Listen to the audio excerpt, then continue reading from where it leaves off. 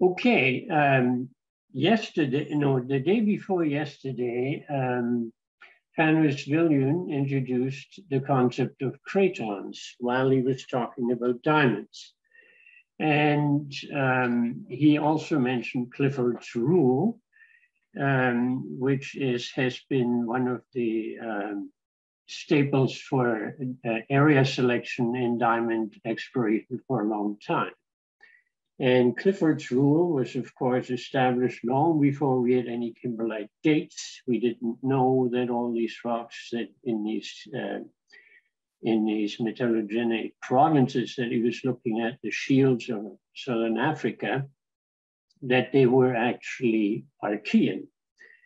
So, but later on, people found out more about dates of kimberlites, of country rock and diamonds.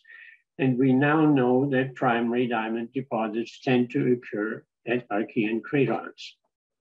What I want to talk about is the fact that not all cratons are born equal. And we have, just a minute now, why don't I get my, oh, here we are. Not all cratons are born equal, and some have diamonds, some don't. And so what I want to do, I want to discuss the two. I initially said I was going to discuss the Slave province, but I will add the Superior province to it and compare this to the Kapwal craton, which of course is the type example of a diamondiferous craton. Then afterwards, I will derive some general conclusions about Clifford's rule and exploration strategies. You can see here, mines are very unevenly distributed in the world. There's Siberia on the, maybe I should take a different pointer, huh? Pointer options later. Here is Siberia. Then of course, Southern Africa here. There is a bit more now up here in the Baltic field, in the Arkhangelsk area. But then there are the new areas here in Canada, the Slave province and the big Superior province here, down here, where we have also now 2 diamond mines.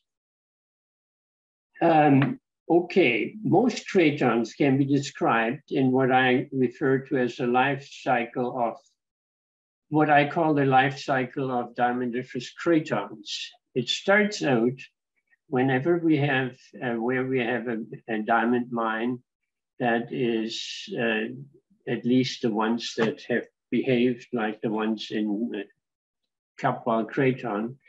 We start with the earliest continental nuclei, which have P type, this is peridotic Hartsbergite type diamonds, and they are old. Then, and they are probably worldwide. And as soon as we come later into the Archean, down here I have shown, this is the P-type diamond way down in the time scale in the Mesoarchean, Paleoarchean boundary here. The stage 2, after we have these diamonds there, usually nuclei can combine, the early nuclei, and there are the first E-type diamonds formed, and any peridotic diamond that forms later is usually a lherzolite. Now, the end of the Archean, around 2.5 billion years, is usually the cratonization of the of most cratons. Kapwal is different, as we will talk about.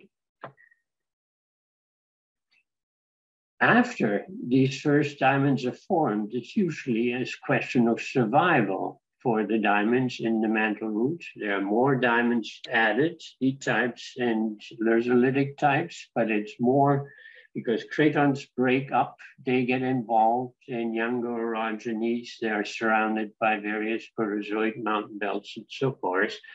So we have to figure out when we look at a craton and then analyze it, what are the processes there that try to destroy the diamond, the different mantle roots.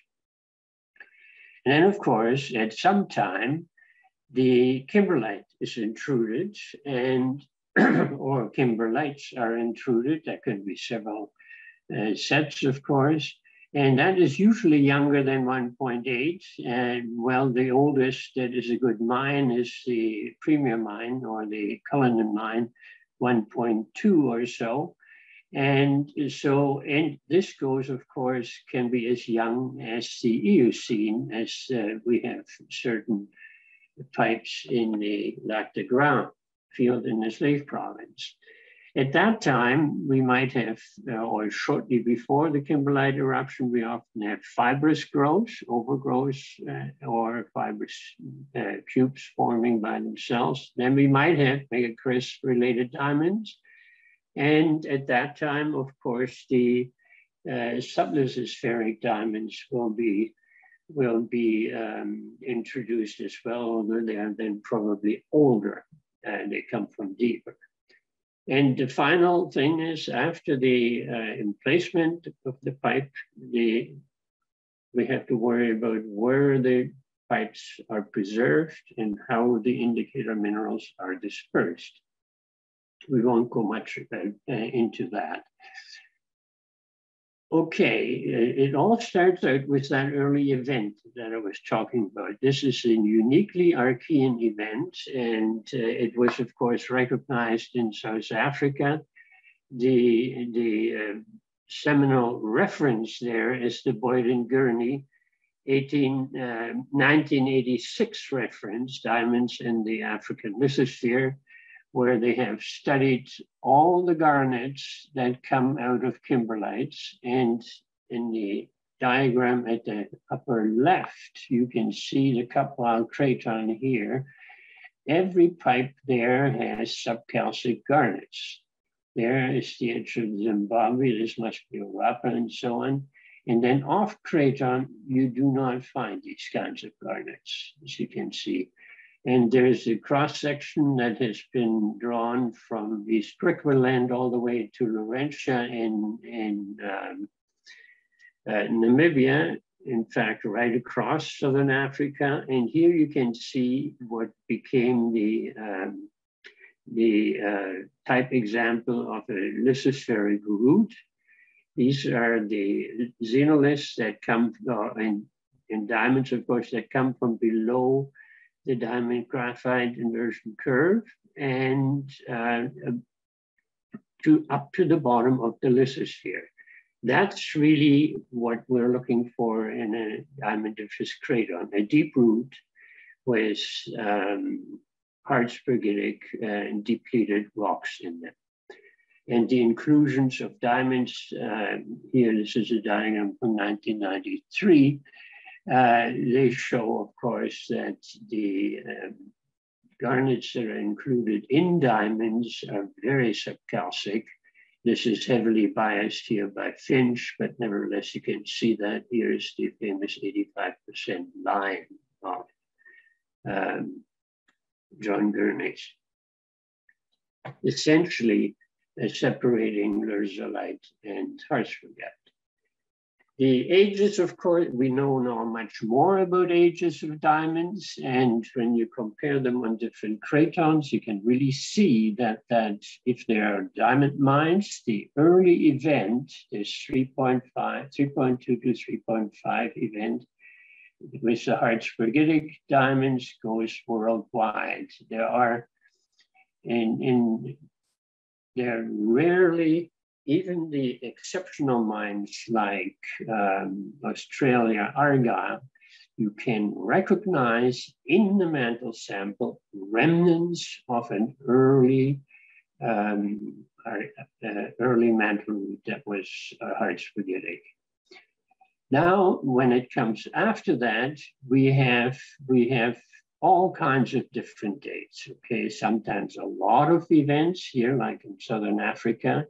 We have lherzolites forming in Premier. We have them in Forcefoot. There was a recent paper by Karen Smith who has discovered the four-sput laserlytic diamonds. They are probably related to, which event was that? Oh yeah, that was the 2.7.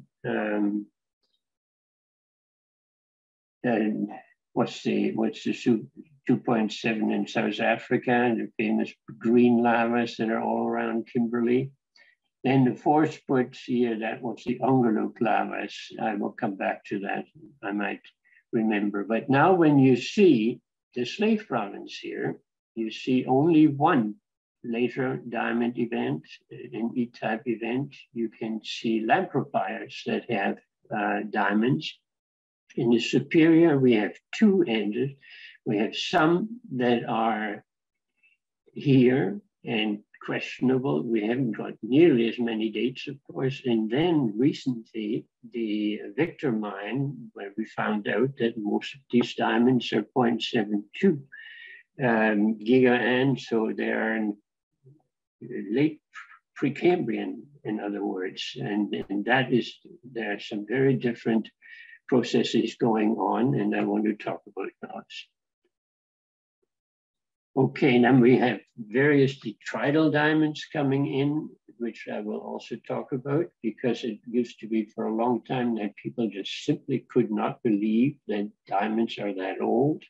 And that today still people don't have any trust in the ages of inclusion, of dated mineral inclusions from diamonds.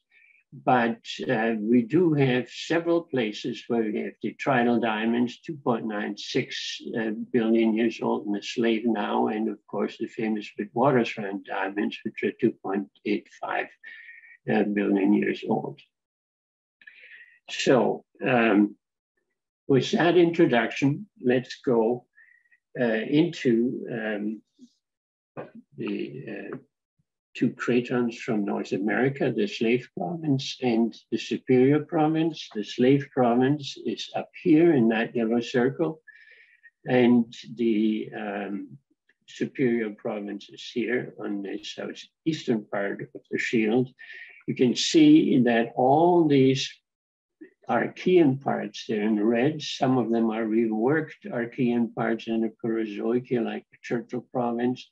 But then there are also Proterozoic mobile belts surrounding them here on the Slave Province, and here the Trans-Hudson belt that goes right across or around the Superior Province. And here, of course, in the Grenville bounding the Superior craton on the bottom. Zeroing in on the Slave Province itself, you can see the Slave Province there surrounded by the mobile belts. And let me just bring out some of the questions that we want to ask. We want to look at briefly at the tectonic setting, and the geological setting. Then where are the kimberlites? We want to find where are the diamonds, which kimberlites are diamonds, and what are the diamond ages? How did they form? That's not all that clear, but that would be an interesting thing to find out. Where and how did they survive, the diamonds? What was the role of Paleoproterozoic intrusions? The Canadian Shield that shot through with diamond dikes and intrusions, and have they influenced the survival of these diamondiferous roots? Are there the regional faults, the role of the regional faults? Then in the Slave Province specifically, the role of the Mackenzie plume.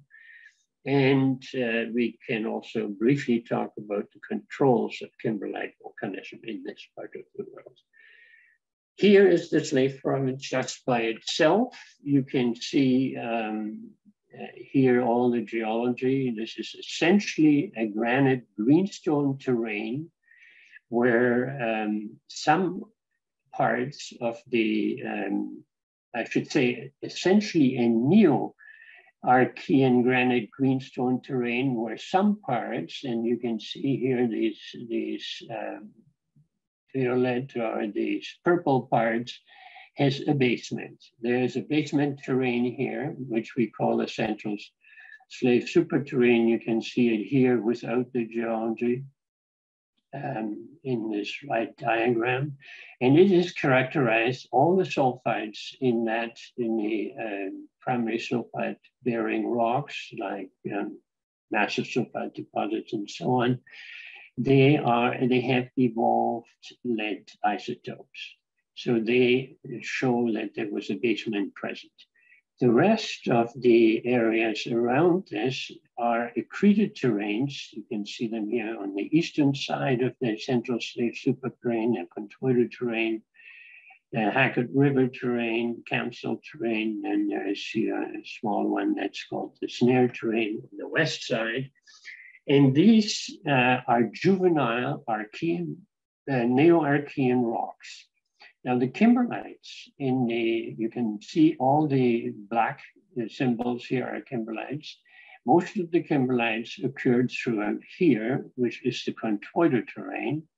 But we know that this contoidal and the Campsall terrain, that they are allothenous on the basement of the Central Slave superterrane. So there are Neo-Archean rocks thrust over Mesoarchean to Paleoarchean rocks. And we know the kimberlites that come through here actually have xenoliths of this 3.2 billion years up to that age. Okay, let's go next. And this is a diagram. If I go back here, this goes right across these different terrains, and you see the stylized stratigraphic, stylized stratigraphic columns, and you can see that the Central superterrane, Central Slave superterrane has a basement, and all the other rocks are Neo-Archean. And just to give you an idea of what they're like, the Central Slave superterrane oldest part is actually on the margin of the province. It's the cast and ice complex, which has rocks up to 4 billion years old, some of the oldest rocks in the world. The next, this basement in many parts, wherever one see it outcropping and where it's not too badly reworked, has a quartzite sequence, which is referred to as the Central Slave cover group. You can see here the unconformity of that quartzite on basement rocks. And you can see here some of the cross-bedding in the quartzite. So a very mature sediment, which as we have figured out is quite equivalent, although it's very much less, we have far less of it. It's like the Witwatersrand sequence. It has the same age, it's 2.9. In this particular case, it ranges from 2.96 to 2.85. And that is now overlain either tectonically, and that's a big argument amongst the geologists, by Neo-Archean rocks here, the pillowed flows, and that's in the central. That's where you can see in the center here, that's probably that age. These volcanic rocks, they're 2.72 and slightly younger. Then they're overlain by turbidites, and that is again unconformably overlain by a polymictic conglomerate, which is up here in this. And the entire sequence is deformed, and the early Precambrian rocks here are redeformed together with this Neo-Archean sequence. And at the end of it all, at the end of the Archean, 2.6 to 2.58, we have enormous amounts of granites, which is referred to as a granite bloom. So that is the geologic setting in a nutshell. And now, where are the kimberlites? We have so far The province has been pretty well explored, although there are many, many more mines to find as far as I'm concerned. But a lot of kimberlites have been discovered, and they are basically subdivided into 5 fields. And that's the lac de Gras field, where the Ekati and Diavik mines are, which is late Cretaceous to early Tertiary in age, 75 to 45 million years old, some of the youngest kimberlite pipes. Then there's Jurassic pipes here in the Jericho field. There was one mine, the Jericho mine in there. In the Southern Slave Province, which is Cambrian, 530, there's 2 mines, Snap Lake and the Guachup Cay. And then there are 2 fields here, the Coronation Field, which is latest Precambrian, 630. 13 is the only number we have, 613 million years of age, which is Ediacaran. And this one here, the Western Slave, is Ordovician Silurian in age. Now I've drawn this line here, which is a very prominent fault, the so-called Vinaya fault that goes through here. And all diamond mines are to the east of it. There are kimberlites to the west of it. And the kimberlites are still in the Central Slave superterrane. So all kimberlites are related to this basement here and to the parts of the basement that are covered by the Neo-Archean allothenous rocks that lie on top of it here on this side. But diamonds are restricted to the west side, where this terrain is deeply covered by the Neo-Archean rocks. I will show you sections about that later on. Just an example, this is the first pit that was mined, the Panda pit. There's about this picture of the diamonds there. I took that on that was exhibited in the Ekati office, and that's 10,800 carats. And at that time, this was taken, I think, in 2004. And at that time, that was 1 day's production of that mine. So it was small pipes, but rich pipes. In the grades are carats per ton rather than 100 carats per ton. Carats per 100 tons. The pipes are quite unusual. They're different. They're smaller, much smaller than the Southern African types. They're essentially big holes blown into the country rock, or most often granitic rocks. And the kimberlite infill is pyroclastic and resedimented pyroclastic. Only the Cambrian kimberlites that we have in the southeastern part of the slave belt are more like the Southern African ones. And this is a figure from Scott Smith. It has root zone, and it has definitely a diatreme type facies, and this is the part that is preserved. So the pipes are slightly different, and the mines consist of smaller pipes, but several pipes each time. And so the overall resources are quite high in many of them. The best example here is the Koala pit. That gives you an idea of the size. They're all they range from 3 hectares to about 17 hectares surface area. They are steep walled. Here you can see the horizontal infill. And here you can see a sample of this is almost like an olivine sand with garnets in it. And the diamonds from that pipe look quite pretty. And these are just covered with very thin fibrous coatings. One very interesting part is that these pipes contain wood. The kimberlites obviously were intruded into a swampy terrain where the where there were lots of trees, mainly sequoia-type trees. And here you can see the largest wood fragment that was found in the misery pipe. There is the light switch, and this is a normal door, so that is a real part of a stem, as you can see. There is another tree stem right there. And on a field trip once, I think it was the IKC in 2003, yeah, people didn't believe that this was actually wood. So I had brought a lighter along, and you can't see the smoke coming up, but you can see here there's ashes, and the wood actually burns. You can take it out of the outcrop and burn it.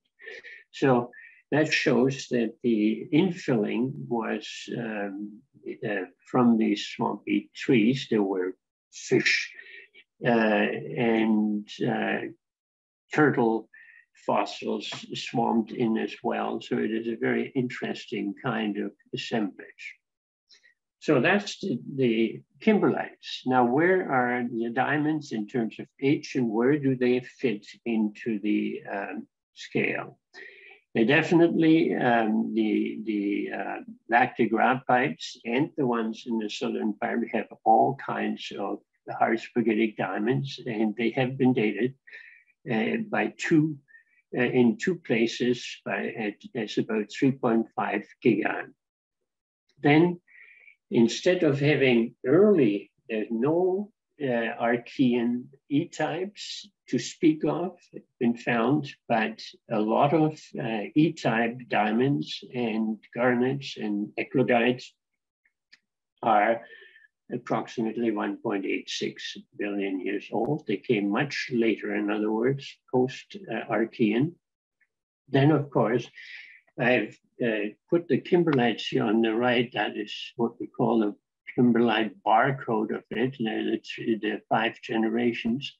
And each one may have diamonds. All of them do have diamonds. And in some of them, they haven't really survived very much, but all have an original remnant of these hard spaghetic diamonds. And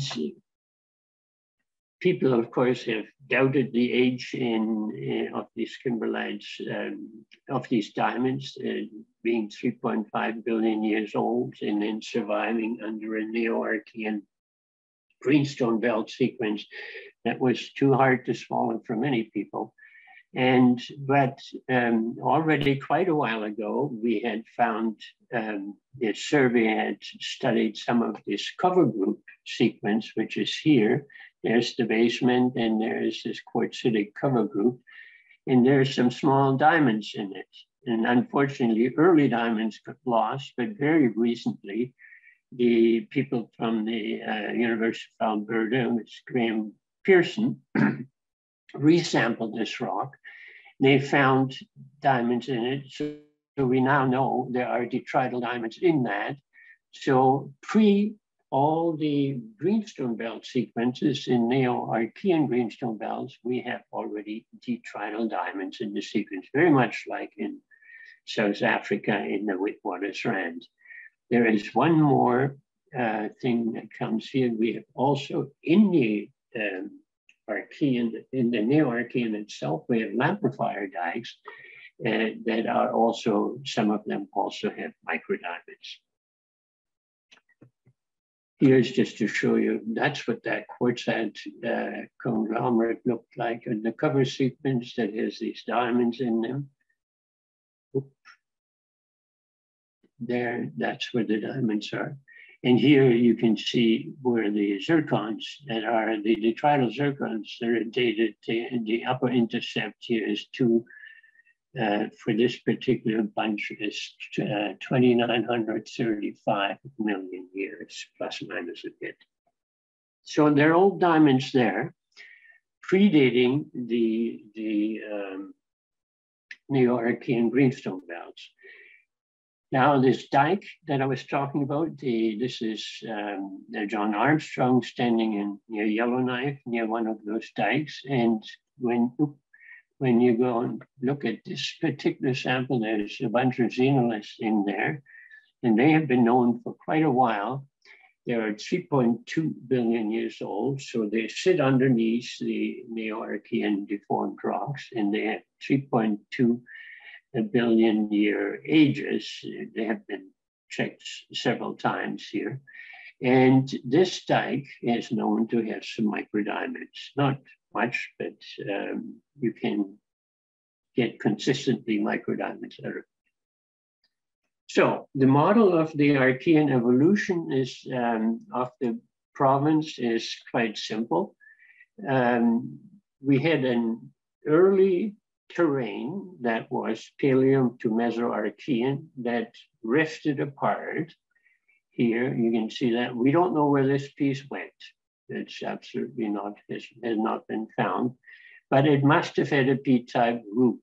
And the next stage then, after the rifting, we had all these Neo-Archean terrains form, and they then amalgamated. Here is the Hackett River Arch. There's an arc, and there is a central volcanic belt arc, and there is a snare arc, and so on. And they then all amalgamated in the lower diagram. And that was followed, it's all together, and you can see here these Neo-Archean rocks over top of the Mesoarchean basement, and that's where the kimberlites with the diamonds are. So here is the diamondiferous root, and it's best preserved in the eastern part of that central slate superterrane where it's covered by these rocks. Now, the E-type diamonds, which are more common in the Jericho kimberlites, the Jurassic kimberlites, but also present in the Ekati and Diavik mine, they came with a huge slab that was subducted from the west underneath the Slave province.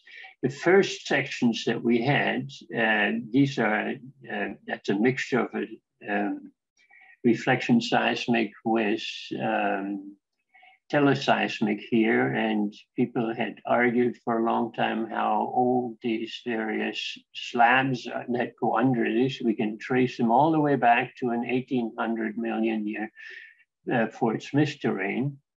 And recently, this was lithoproped by 2005. In 2010, Oedi and Close made they reprocessed this section, and they used crooked line acquisition so that they could have a three-dimensional picture, and they came up with this wonderful slab that goes down there. And that fits into here, and that means this part here is part of that slab going down, because there comes right to there, and it's about the right depth, 110, 120 kilometers. So that's where the interface of the old basement to the top and the young understrusted slab is, and that's where the E-type diamonds are related to it. When we summarize all that, we have an asymmetric part of the basement part here, and that's where the P-type diamonds sit in, and we have the Proterozoic rocks going underneath. We don't really exactly know what's happening in the eastern part. All we know is that the eastern terrains were overthrust here because we can see the xenoliths in the kimberlites that sit in the juvenile terrains. So we know that's allochthonous on top of it, but we don't know precisely what's going on here. So the E-type diamonds, they came, oh, sorry, there's first all that Neo-Archean activity, and there's this massive granite bloom related to it. And there are base metal deposits with it, and there are gold deposits with it. And then the next step in it was that the E-type diamonds went underneath. And you can then, in other words, say that this to Mesoarchean mantle root was actually totally underplated by these E-type rocks. And in fact, the Proterozoic slab underneath the depleted keel protected that keel from being eroded thermally or tectonically further. So I better go move on. Then the kimberlites came through. We can see the western kimberlites don't have any diamonds because much of that root was already eroded by the Proterozoic events. But here, these kimberlites have the diamonds. Okay, now the role of the Proterozoic intrusions, the dikes, in either controlling emplacement or causing deterioration of the mantle root. What I've done here is this part of the stratigraphic sequence. That's the barcode for the Paleoproterozoic dike swarms. They're mainly related to rifting within the province and so on.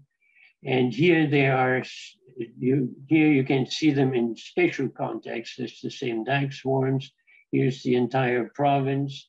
This is where most of the kimberlites are. And the one dike swarm that seems to have a relationship, or that the kimberlites may have followed in some fashion, is this one, the Lac de Gras swarm, which has some of the mines controlled along it. I show it in a second.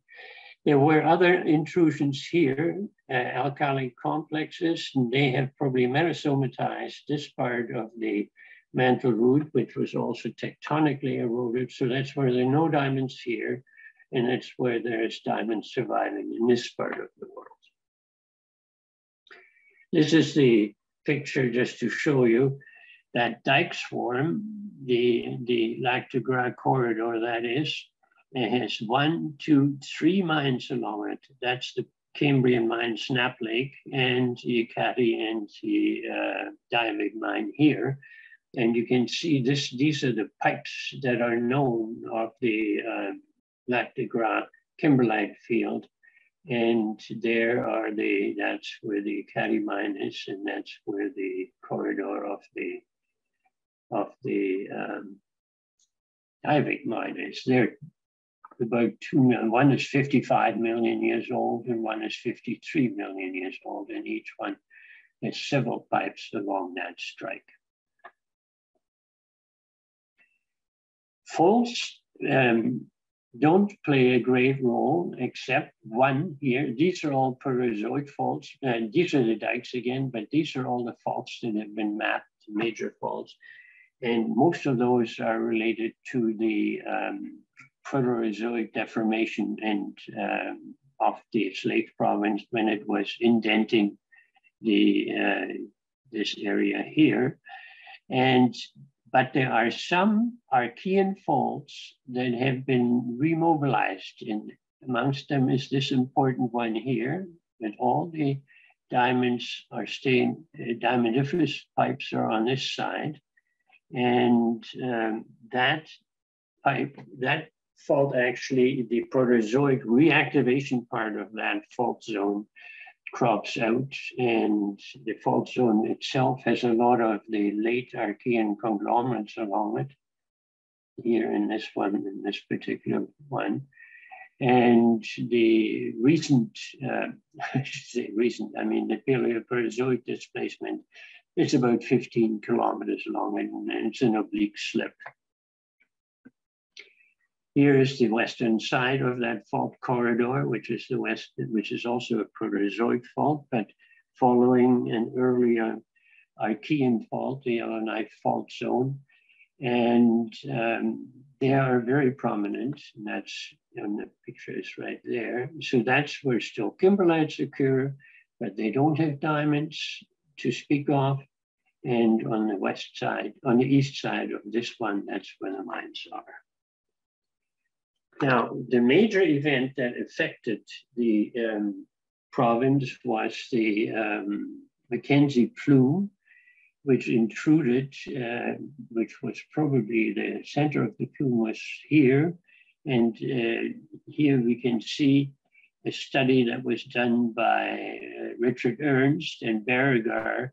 The dikes intruded vertically here and then horizontally in this part of the world. So the circle of 500 kilometers around the radius here, the dikes started to go from vertical to horizontal.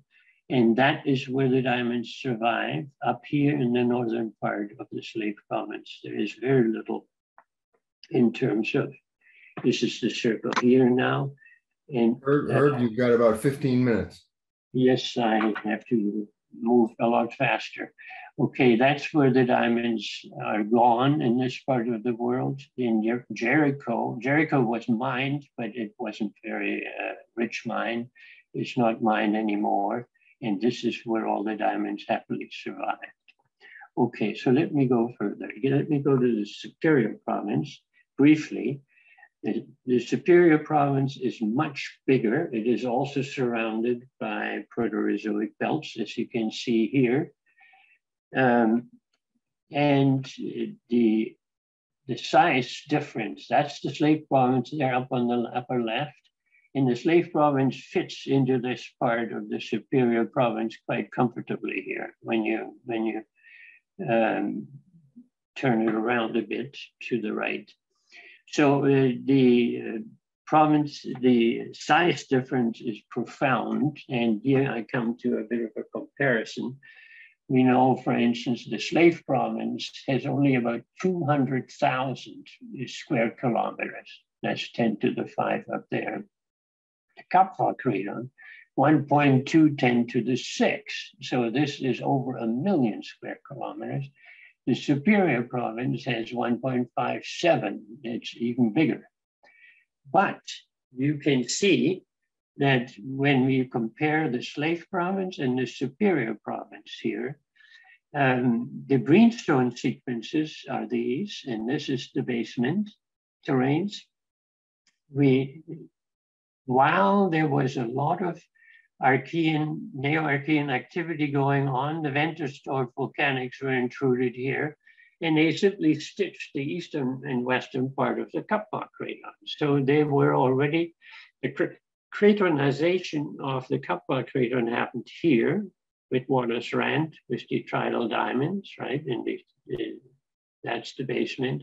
Whereas the other cratons, the Zimbabwe included, Superior and Slave, have a lot of Neo-Archean overprint over this. But the Neo-Archean rocks don't generally have the kimberlites in those parts don't show the depleted, the subcalcic garnets. So let's go further. This was what happened in the Superior, in the Kapwa Craton. We have the eastern part coming under the western part, the Kimberley block, and each one had their own P-type diamonds, and that's probably the 2.9 event that showed the first eclogitic ones. And then on top of it, we have the earliest Witwatersrand Rand diamonds that are preserved. So definitely Archean, but all Meso to Paleo-Archean, Paleo to Meso-Archean. Here in the Superior Province, we also have detrital diamonds, but they're in the much later conglomerates. This is a 2.7 conglomerate here in the Wawa Greenstone Belt, for instance. The Superior Province youngs from the north to the south, and in this part here, we have 3.0 to 3.8 billion year rocks, and they get younger downwards, but there are older terrains interspersed here in this southern part.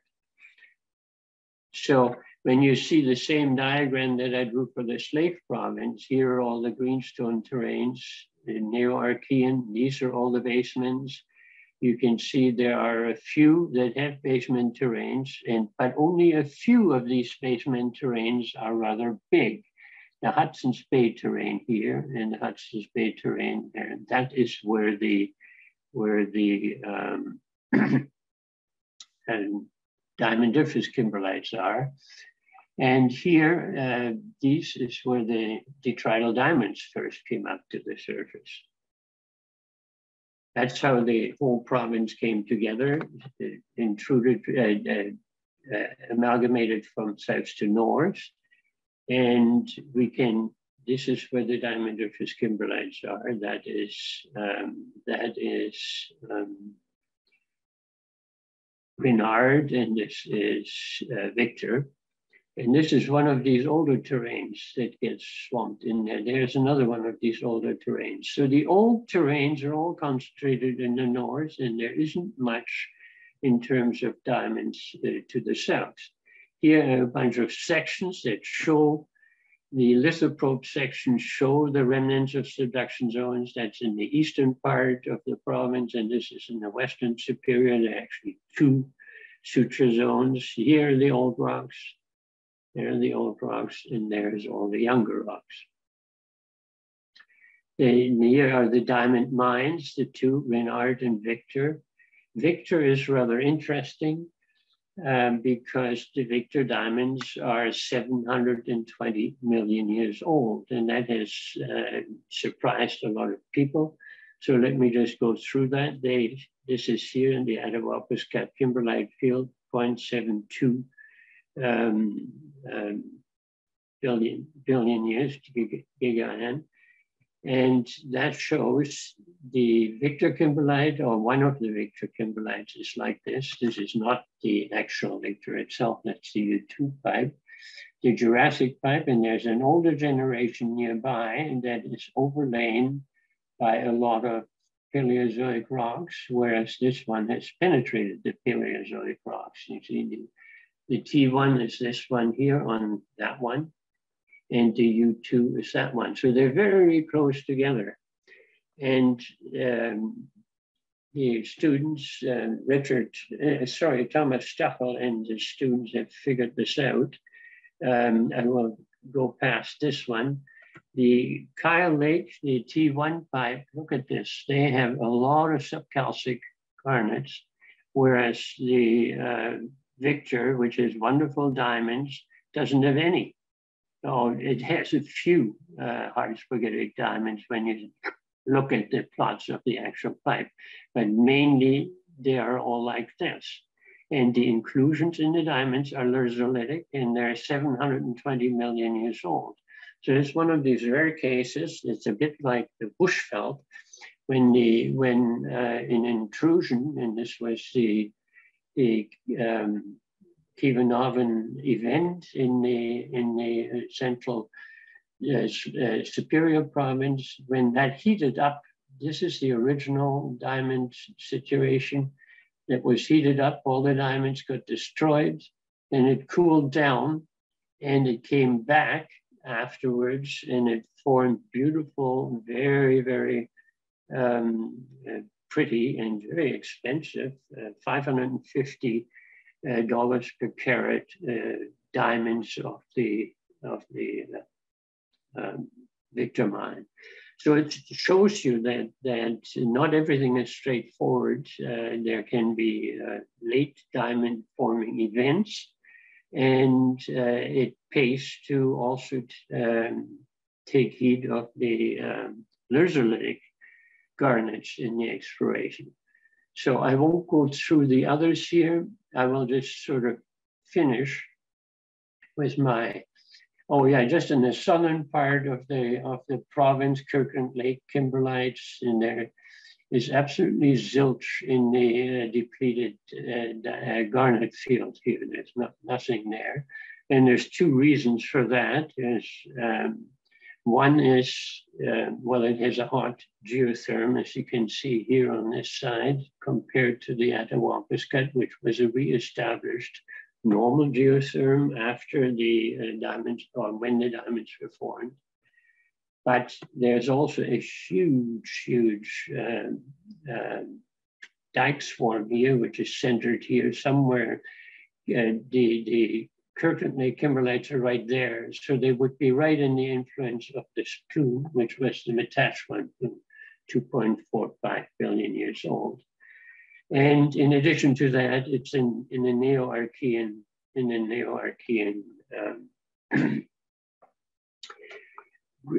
terrain, which doesn't have much of a mantle root left. So I probably should wrap it up right here. The term Archean craton has different meanings when referring to the Kappa craton and the Slave Province, Superior Province of the Canadian Shield. The former is Paleo to Mesoarchean, and all parts are diamond prospective. In other words, that's why we saw all these, not every part is diamonds, but they all have subcalcic garnets throughout. The activity, all the overprinting granite blooms are all old, the Archean. You know, the Johannesburg granite is somewhere around 3 billion, if I remember right. So in the Slave and Superior Province, there was much Neo-Archean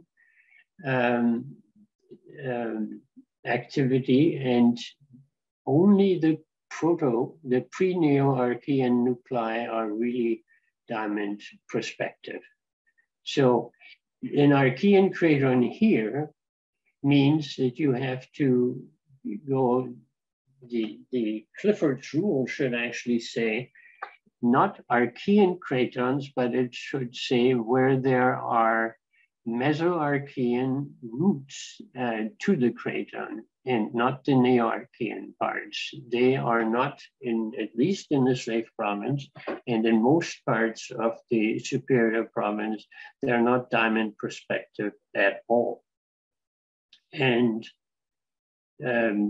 so, yeah, that's essentially all I have to say here. And there's maybe some time for discussion. Thank you very much. Thank you, Herb. That was a very well illustrated and comprehensive talk. I learned quite a bit from it about the slave that I didn't know before. We do have some time for some questions or sure.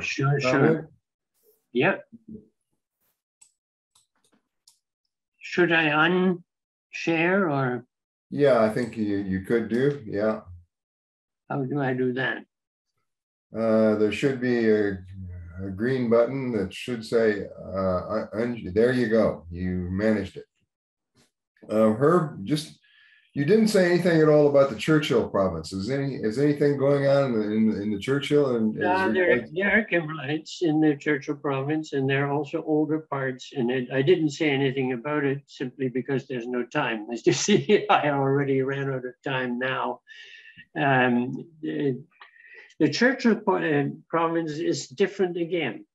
The Archean cratons like Superior and Slave, they are Neo-Archean cratons, okay, and they cratonized at that time at 2.5. And the Churchill province, part of it is a later belt, the Trans-Hudson belt, but much of it is also Archean terrain, but it got reworked again in the Proterozoic. So it got reworked in the Archean, in the Neo-Archean, and in the Proterozoic. And there are some kimberlites, but the younger ones, for instance, near Hudson's Bay, the younger ones don't have any diamonds, and there are a few older ones that have diamonds, but they're generally small. So there are some areas in the that are being explored now, for instance, in the region on the northern part of Hudson's Bay, and they may eventually end up with diamonds. Okay. And Herb, John Brister here. So the $1 million question, I mean, are you in your models and differentiating, say, the Carfile history from your slave history? You know, where does Andy's model fit in with the clippers, or do you think? Well, the clippers. I don't know whether the clippers have anything to do with the Archean history. The clippers come when the kimberlite gets intruded, right? And we think that the clippers form just before, somewhere in Andy's nice model with that body cooling and all the fractures going out. That happens more or less plus minus 10 million years before the kimberlite eruption, or at the kimberlite eruption. It could be one part of the kimberlite eruption. I don't think that has much to do with what the craton looks like. On the other hand, the craton, the cup-bound craton, the type craton, is really the only major craton in the world where Paleoarchean blocks have come together at the end of the Mesoarchean, and the action stops. Everything else is platformal afterwards. There's the bushveld coming in. There are all these other events taking place, but the root down there stays still, right? There isn't all that much apart from the bushveld happening to it. Hi, Bill McKechnie here. It was a very good talk. Thank you. It was very, very interesting. I was actually going to ask your opinion about the bushveld and its impact on the Carte Val. It's quite interesting because the bushveld complex is virtually surrounded by diamondiferous kimberlites right close to the edge. And we have one diamondiferous kimberlite sitting right in the middle at Palmwitgat. It's got very strange diamonds, 3 populations of diamonds, black, green, and pure white. I think very few people have seen those things, but it's very, very interesting kind of setup. You know, on the southwestern side, you've got Swartruggens, you've got Zhuaneng sitting there over in the east, Marsfontein sitting up in the north, and Cullinan, much older, you know, sitting on the southern edge of the Carte Val, of the bushveld.